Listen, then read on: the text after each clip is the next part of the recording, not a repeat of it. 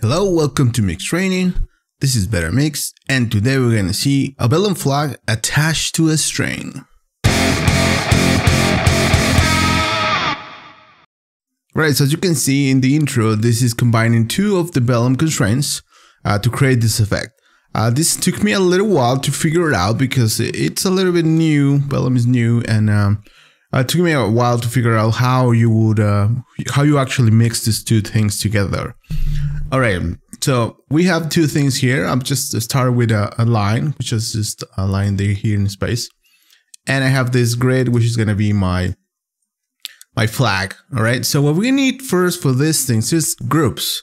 So let's create a group for the line, and the group, this is going to be rope group. So I just have this OS expression here, so it gets the group gets the name, whatever name I type here. In this side, we're gonna do flag or fabric group, flag group, and that's really important. We need these groups to distinguish these two guys in the constraint. So now I'm gonna merge these two. I'm sorry for that. I'm gonna merge these two things. Now we're gonna start creating the Vellum constraints, and the first one I'm gonna create just a Vellum constraint. This guy here, and the first one's gonna be the string. So I'm gonna change this to string here. The type is gonna be string, and here's the important part. Like if I do this, it doesn't really know what to compare to a string, so we need to use the group to tell it what to compare to a string. So let's change this to rope, and now that's the one that's going to be converted to a string. So the other one is not going to be there. So let's put a Vellum solver here, just so we know this is working. And you're going to see that something weird happens. So both things fall because they actually being both converted to something right now. So let's add some wind here. Gonna add some wind here in the X direction.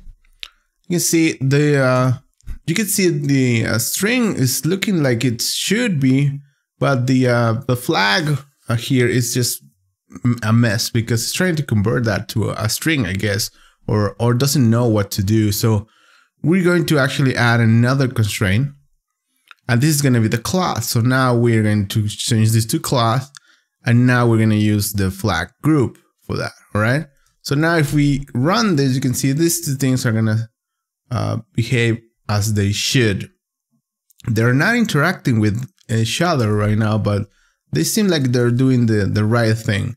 So now what we need to do is put another constraints, and we need to pin the line start and ends of this. We need another group here. So I'm gonna use a group expression for that. So this is gonna be called start and group. And here we're gonna type ptnum, which is the point number. If the point number is equal to 0, we're gonna get that into the group. So if we see here, I'm gonna change this to points, of course, here. If I click this button here, I see what the group it's using now, or what is being grouped. So now you can see ptnum is equal to 0. If we go here, you can see I can type 85 and get the other point, but if I change the number of points here, that won't work, right? So we're gonna say if ptnum is equal to 0, group that, or if ptnum is equal to lm minus 1.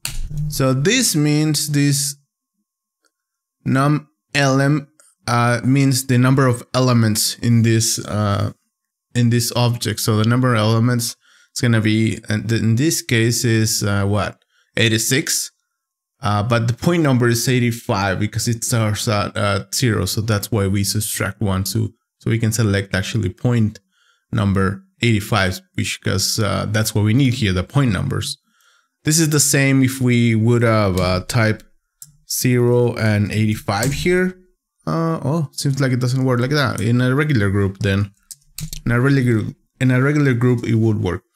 So now we have those, and then we can set a pin for this. So let's create another Vellum constraint.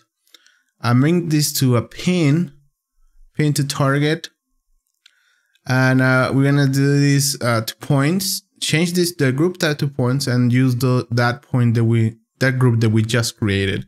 And this means it's just gonna, if we select the solver and run, hide the numbers, you can see those points are attached in like in the example to the pole there, to the flag pole there.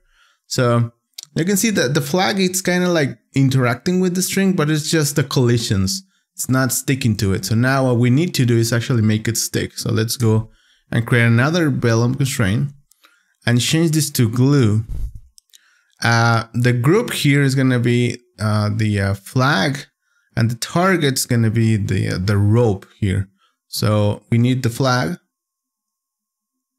The flag is going to be the one that's going to be glued, and the target to glue it to is going to be the rope.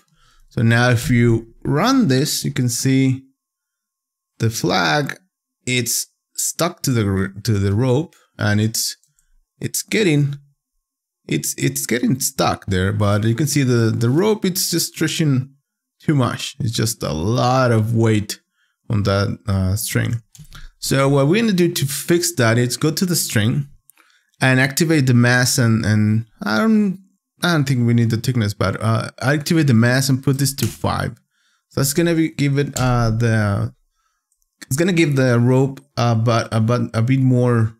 It's gonna give the rope a bit more mass, and it's not gonna stretch as much. You can see now it's just holding its shape more. Also, I'm going to go to the flag, and the flag is really heavy right now because if we activate the mass here, you can see that this mass, this 0.1 mass, is actually relative to the number of points there is on this flag, and there's a lot of points on this. This is 10,000 points. So you can multiply this by 10,000, and that's actually the mass of this. So be careful with this. Let's put it to 0.001. So it's not that heavy. Yeah, that's lighter. That's better. So yeah, always consider that this mass is not the total mass of the object. It's the mass for each one of these points here. So be careful with that, because when you raise the amount of points on your grid to make it high res, the mass is going to be affected by the amount of points. And once we have that, we're basically done.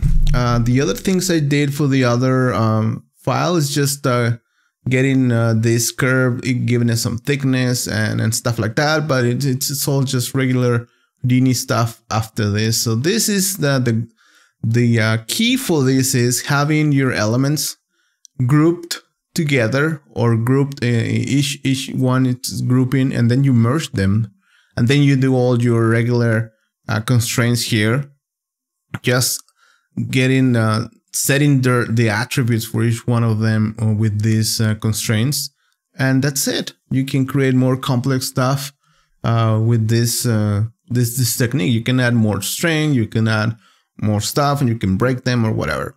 Alright guys, hope you enjoyed this one. Let's keep learning together. Cheers!